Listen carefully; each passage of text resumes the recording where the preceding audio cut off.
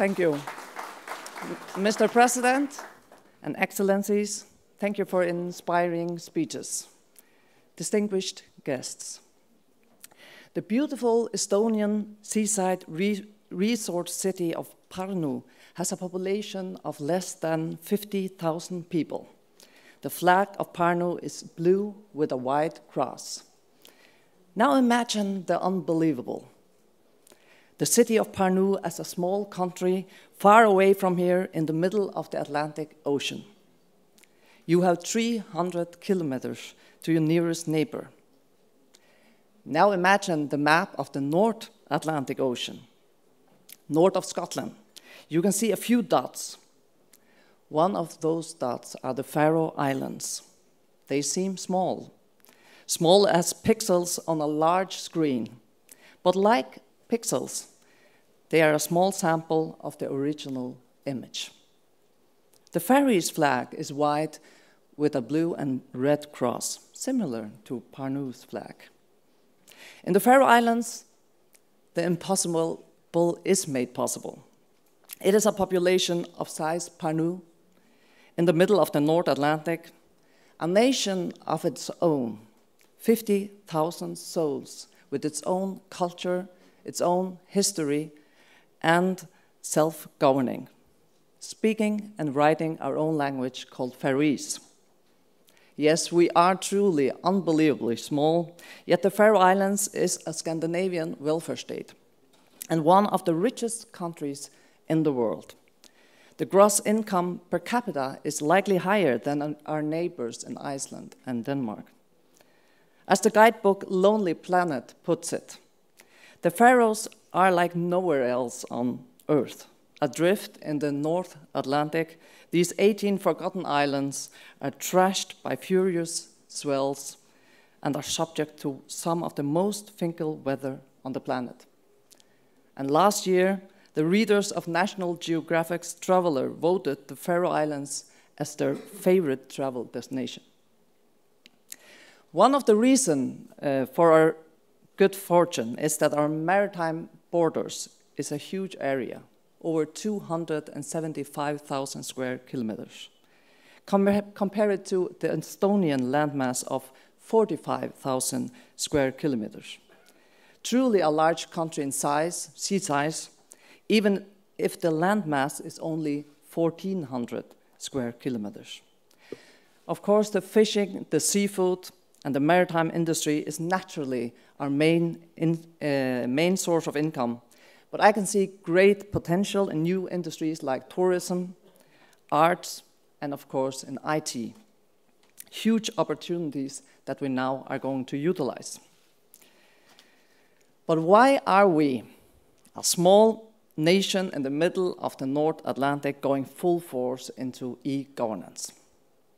Of course, because we have to. We are only 50,000 people. We have already lost generations of young people who left for the European mainland.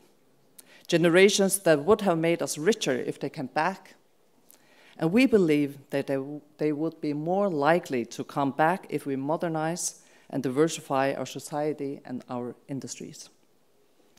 Digitalization is one of the most important factors in this development. It's not a question whether we do it, it's a question how we do it. Because talent is not an issue. We are a nation of well-educated people. Many of our young talents have been educated in the top-ranking European universities. There are Faroese talents living and working abroad, running startups in Silicon Valley and in London, captaining some of the largest ships in the world and leading oil exploration for multinational energy companies. We formed a new government in 2015, and one of our key goals is sustainable development, economic as well as population growth. Extensive investment in e-governance on all levels is one of the factors to achieve this. And we believe that our investments will benefit all the citizens of the Faroes, young and old, and our businesses and government.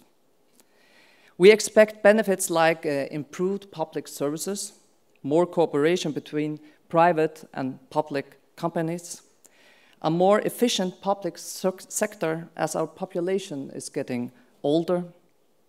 Of course, also energizing our ICT companies to create more jobs and to become more competitive, and to make the Faroe Islands a place where even you want to live. It may sound as though we are in the Stone Age, but that's far from true. In retrospect, the Faroe Islands has already achieved great developments within IT, and I'll name you some examples. Our tax system, that is truly the envy of other countries, probably making our tax authorities the most efficient in the world, the result of a very successful private and public partnership. Our Faroese information management system for the public sector, that is also groundbreaking. We have even registered some patents of the system.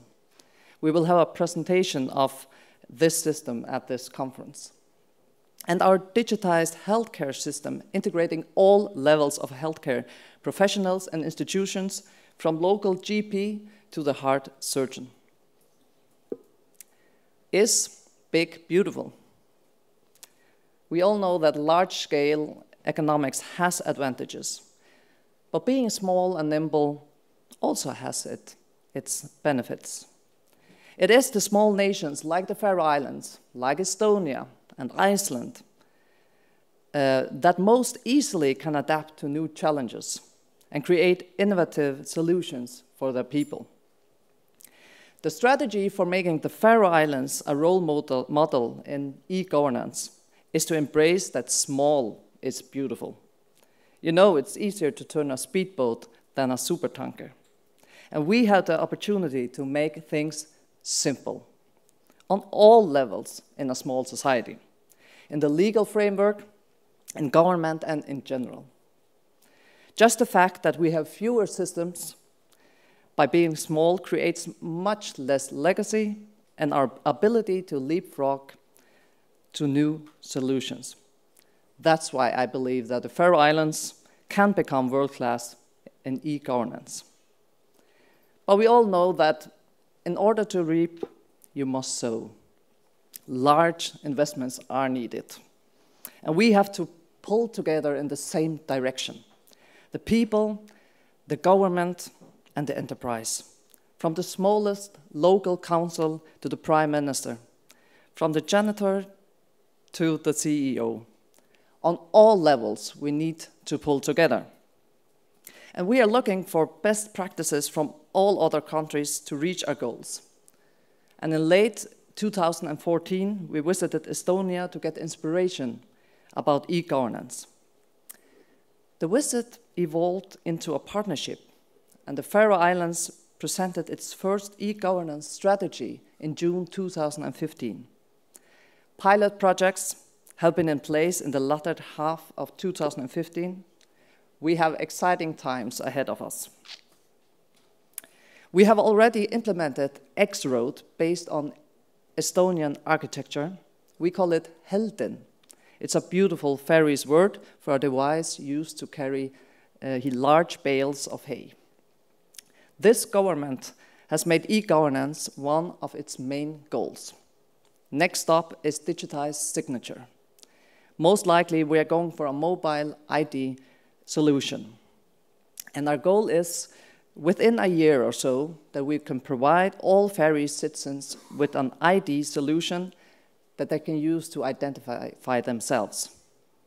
We will create a standard solution for a citizen portal that will provide them with access to public services and utilities such as healthcare, social security, banking, energy companies, etc. Our goal is to have a world-class digitized society that respects the liberty of our citizens. And like Estonia, we are saying that the information belongs to the people. We need to protect our citizens from prying eyes. Our reward is a better competitiveness. We are globally in competition for our people and for our businesses, and we want to become a role model for a truly digitized society, providing us with competitiveness in an ever-increasing globalized world. But as well as e-governance, we are also focusing on tourism. And we are united in a single brand that is focused on the part of a word, on. You will notice when speaking to foreigners about the Faroe Islands that many words are starting with on. Parnu, the beautiful seaside resort in Estonia, is undiscovered to me. And the Faroe Islands may be undiscovered to you. We are unspoiled islands, and our nature is surely untamed. We also have many stories untold, including the story of a place with the same size population as Parnu that became world-class in e-governance. That is unbelievable, and we will become unbeatable. Thank you.